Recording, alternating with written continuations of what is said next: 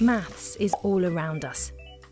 It's almost impossible to think of something that isn't made without the help of mathematics. Buildings, transport, technology, medicine, even clothes and food all rely on numbers, measurements, and sums. High in the sky, maths is at work keeping thousands of aircraft up in the air. But how can a heavy airplane fly when anything thrown up comes straight back down? Early pioneers of flying tried tying wings to their arms, or even putting wings on a bicycle. But it wasn't until 1903 that brothers Orville and Wilbur Wright made the first powered flight. With the help of maths, they learnt about the forces, drag, thrust, lift and weight that allow a plane to fly. The same basic principles are used today, even for our huge planes weighing thousands of kilograms. Engines move the plane forwards, wings move it upwards.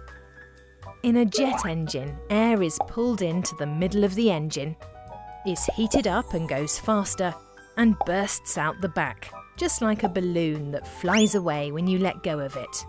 Thanks to Newton's laws, we know this creates thrust, the force that moves the plane forward, and its opposite, drag. During takeoff, the thrust is greater than the drag, which, helped by the shape of the wings, causes the plane to lift. Most wings have an airfoil shape and flaps that help the plane overcome gravity by changing the pressure of the air above and below the wing. The amount of lift needed is worked out using maths. The wings send the air down in a spinning vortex shape, like a mini tornado.